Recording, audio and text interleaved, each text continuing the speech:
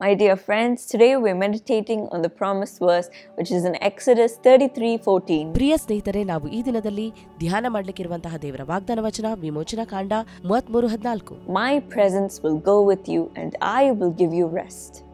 ನಾನೇ ನಿಮ್ಮ ಜೊತೆಯಲ್ಲಿ ಬಂದು ನಿಮಗೆ ವಿಶ್ರಾಂತಿಯನ್ನು ಉಂಟು ಮಾಡುವೆನು. My dear friends, God will go before you and will give you rest. ಪ್ರಿಯ ಸ್ನೇಹಿತರೆ, ದೇವರೇ ನಿಮ್ಮ ಜೊತೆ ಇದ್ದು ನಿಮಗೆ ವಿಶ್ರಾಂತಿಯನ್ನು ಕೊಡುವನು. Just as it said in this promise. ಈ ವಾಗ್ದಾನ ವಚನದಲ್ಲಿ ಹೇಳಿದಂತೆಯೇ. Yes, my dear friends, this promise was given to Moses in the Bible.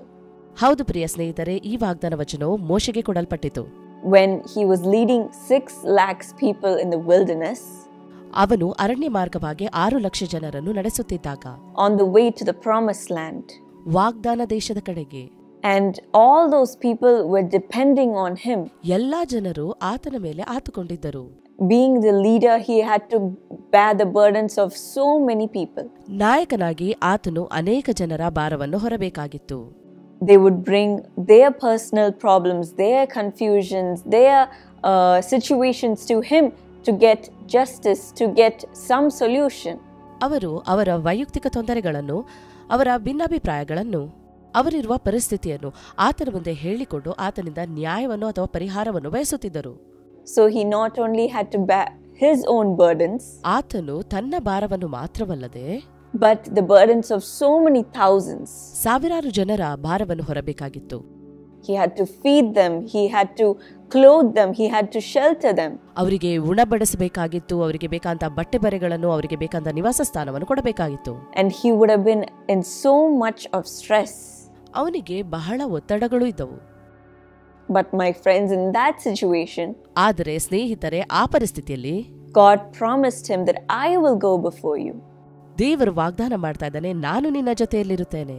And I will give you rest. ನಾನು ನಿನಗೆ ವಿಶ್ರಾಂತಿಯನ್ನು ಕೊಡುತ್ತೇನೆ. You don't have to carry those burdens. ನೀನು ಆ ಭಾರವನ್ನು ಹೊರುವಂತಹ ಅಗತ್ಯವಿಲ್ಲ.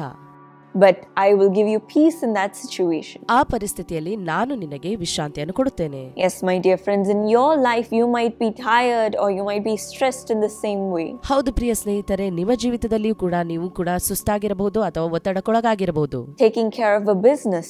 ನಿಮ್ಮ ವ್ಯವಹಾರ ನೋಡಿಕೊಳ್ಳುವುದರಲ್ಲಿ. Being a team leader. ತಂಡದ ನಾಯಕನಾಗಿ. Or being the head of your family. ನಿಮ್ಮ ಕುಟುಂಬದ ಮುಖ್ಯಸ್ಥನಾಗಿ. Or having so much of stress in your studies.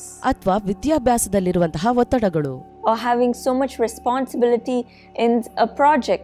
ನಿಮ್ಮ ಪ್ರಾಜೆಕ್ಟ್ನಲ್ಲಿರುವಂತಹ ಜವಾಬ್ದಾರಿಗಳಿಂದಾಗಿ. And you might say everyone is depending on me. ನೀವು ಹೇಳಬಹುದು, ಎಲ್ಲರೂ ನನ್ನನ್ನು ಆತುಕೊಂಡಿದ್ದಾರೆ ಎಂಬುದಾಗಿ. I can't go and tell my problems to other people. ನಾನು ನನ್ನ ತೊಂದರೆಗಳನ್ನು ಇತರರಲ್ಲಿ ಹೇಳಿಕೊಳ್ಳಲು ಆಗುತ್ತಿಲ್ಲ. I can't depend on anyone else to help me. ನನ್ನ ಸಹಾಯಕ್ಕಾಗಿ ನಾನು ಯಾರನ್ನೂ ಆತುಕೊಳ್ಳಲಿಕ್ಕಾಗುವುದಿಲ್ಲ. Because everyone is looking up to me. ಯಾಕಂದರೆ ಎಲ್ಲರೂ ಕೂಡ ನನ್ನ ಸಹಾಯವನ್ನೇ ಬಯಸುತ್ತಿದ್ದಾರೆ. Who can I share my burdens to? ನಾನು ನನ್ನ ಭಾರವನ್ನು ಯಾರೊಂದಿಗೆ ಹಂಚಿಕೊಳ್ಳಲಿ? God says that his presence will go before you. ದೇವರು ಹೇಳ್ತಾ ಇದ್ದಾನೆ, ನಾನೇ ನಿಮ್ಮ ಜೊತೆಯಲ್ಲಿ ಇರುತ್ತೇನೆ ಎಂಬುದಾಗಿ. He will lead you and tell you what to do. ಆತನೇ ಮುಂದಾಗಿ ನಡೆದು ಏನು ಮಾಡಬೇಕು ಎಂಬುದಾಗಿ ನಿಮಗೆ ತಿಳಿಸಿಕೊಡುತ್ತಾನೆ. And he will take all the burdens in your heart upon himself. ನಿಮ್ಮ ಹೃದಯದ ಎಲ್ಲಾ ಭಾರಗಳನ್ನು ಆತನೇ ಹೊತ್ತುಕೊಳ್ಳುತ್ತಾನೆ. And give you rest. ನಿಮಗೆ ವಿಶ್ರಾಂತಿ ಕೊಡುತ್ತಾನೆ. And give you peace. ಶಾಂತಿ ಕೊಡುತ್ತಾನೆ. So that whatever you do will be done with so much of ease. ನೀವು ಏನೇ ಮಾಡಿದರೂ ಅದನ್ನು ಸುಲಭವಾಗಿ ಮಾಡುವಂತೆ. You'll be able to do just what he shows you. ಆತನು ಏನನ್ನು ತೋರಿಸುತ್ತಾನೋ ಅದನ್ನೇ ಮಾಡಬಹುದು. And how he leads you. ಆತನು ನಡೆಸಿದಂತೆ. And you will feel so light and easy. ನಿಮ್ಮ ಹೊರೆಯು ನಿಮಗೆ ಹಗುರ ಮತ್ತು ಸುಲಭವಾದಂತೆ ಭಾಸವಾಗುತ್ತದೆ. Yes, my friends, don't you want that in your life? ಹೌದು ಪ್ರಿಯ ಸ್ನೇಹಿತರೆ, ನಿಮ್ಮ ಜೀವಿತದಲ್ಲಿ ಇದು ನಿಮಗೆ ಬೇಡವೇ? God is promising that he will do that for you today. ದೇವರು ವಾಗ್ದಾನ ಮಾಡ್ತಿದ್ದಾನೆ, ನಾನು ನಿನ್ನ ಜೀವಿತದಲ್ಲಿ ಇದನ್ನು ಮಾಡುತ್ತೇನೆ. So even now let's cast all of our burdens and receive this rest from God now. ಹೌದು, ನಮ್ಮ ಹೊರೆಯನ್ನು ಆತನ ಮೇಲೆ ಹಾಕಿ ನಾವು ಆತನಿಂದ ವಿಶ್ರಾಂತಿಯನ್ನು ಪಡೆದುಕೊಳ್ಳುವ. Shall we pray? ನಾವು ಪ್ರಾರ್ಥನೆ ಮಾಡುವ. Lord, I pray for everyone watching this program. ದೇವರೇ, ಈ ಕಾರ್ಯಕ್ರಮ ವೀಕ್ಷಿಸುತ್ತಿರುವ ಎಲ್ಲರಿಗೂ ನಾನು ಪ್ರಾರ್ಥಿಸುತ್ತೇನೆ. Today, just like Moses, they may be carrying so much of burden, so much of responsibility in their life. ಈ ದಿನದಲ್ಲಿ ಅವರು ತಮ್ಮ ಜೀವಿತದಲ್ಲಿ ಮೋಶೆಯಂತೆ ಅನೇಕ ಭಾರಗಳನ್ನು, ಅನೇಕ ಜವಾಬ್ದಾರಿಗಳನ್ನು ಹೊತ್ತಿರಬಹುದು. Everything might be resting on their shoulders. ಎಲ್ಲಾ ಭಾರಗಳು ಅವರ ಹೆಗಲಿನ ಮೇಲಿರಬಹುದು. They may be full of fear of what to do next. ಅವರು ಮುಂದೆ ಏನು ಮಾಡುವುದು ಎಂಬುದಾಗಿ ಭಯಭೀತರಾಗಿರಬಹುದು. They may not know how to lead all of these people. ಈ ಎಲ್ಲಾ ಜನರನ್ನು ಹೇಗೆ ನಡೆಸುವುದು ಎಂಬುದಾಗಿ ಅವರಿಗೆ ತಿಳಿದಿರಲಿಕ್ಕಿಲ್ಲ. They might not have a shoulder to lean on. ಅವರು ಒರಗಿಕೊಳ್ಳಲು ಯಾವುದೇ ಹೆಗಲು ಇರದೇ ಇರಬಹುದು.